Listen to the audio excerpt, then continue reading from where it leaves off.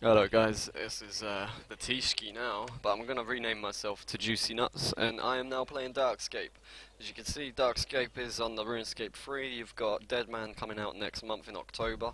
I'm not too sure the actual release date, but you are going to find that if you play Darkscape, it will take your time up, because you can play in Legacy mode, so it's just like the old RuneScape. Obviously you don't hit like 1 to 99, you hit 100 to 999 or over that if you Saradom improve or whatever you can do in this game. There's a lot of stuff you can learn, and I actually believe I might stay to this, or I might actually move to RuneScape 3 because I'm quite enjoying it. I just picked up an air battle staff from the floor and that's really benefited me, but we're going to get back to the point of this actual video. I want to show you guys a little insight of, I think there's already loads of other videos made, but there's an easy way of getting round and getting all your lodestones, which is a free teleport. You can't wear any items when you want to teleport, but you can get everywhere. So let's say, I'm in Draenor already, so if you go on your world map, say, the lodestone is over here, so sometimes you are going to have to run over to the lodestones when you come to the spawn area. Some spawn areas you will spawn right in front of the lodestone.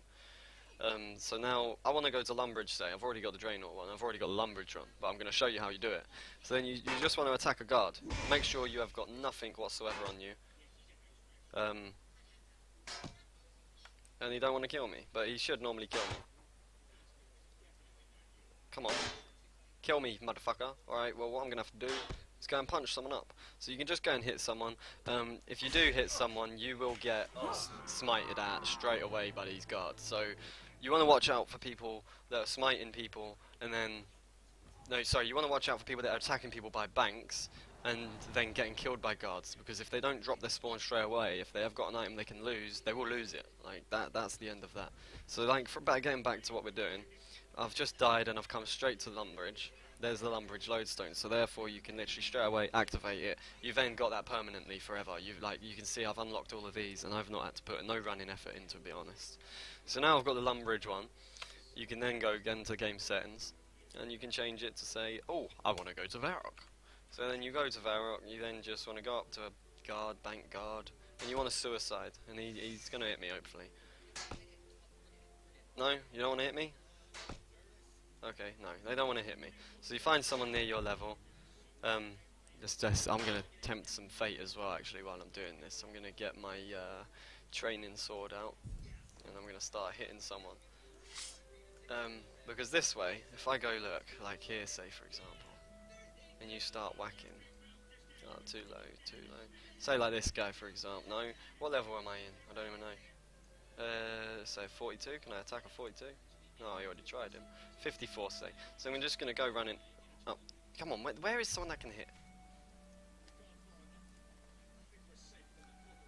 So 59, for example.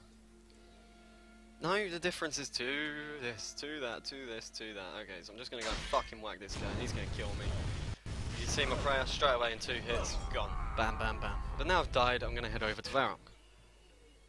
So as you can see, I'm now in Varrock. The lodestone is straight down this way. So you just want to head south out of Varrock when you get there.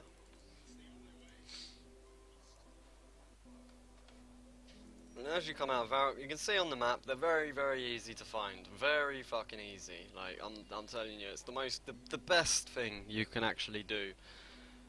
But anyway, so like this guy's just died. He's dropped gardening boots, charms, and everything. I'm gonna go and take that shit from this guy. Thank you. So I got some gardening boots. I don't know what these do. A pair of gardening boots. Boom, fucking bullshit. So yeah, now I got the Varrock lodestone.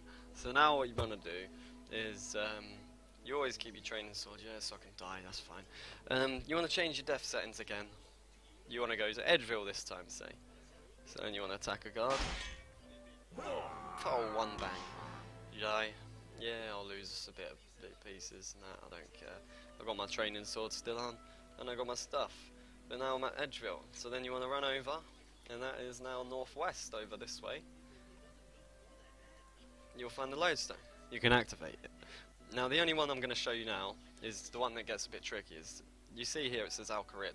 So you want to go to Lumbridge, and then you want to run over to Al-Kharid and activate that lodestone, and then from Al-Kharid you can dive to the guards and you can go to all of these and get all of these lodestones.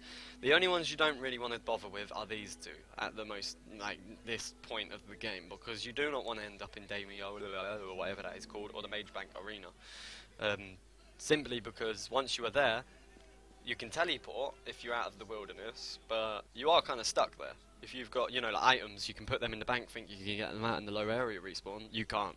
So that's basically the starting basics of getting around. You want to be able to get around everywhere, because if you can't get around, then you're stuck in one place and you're going to be bored.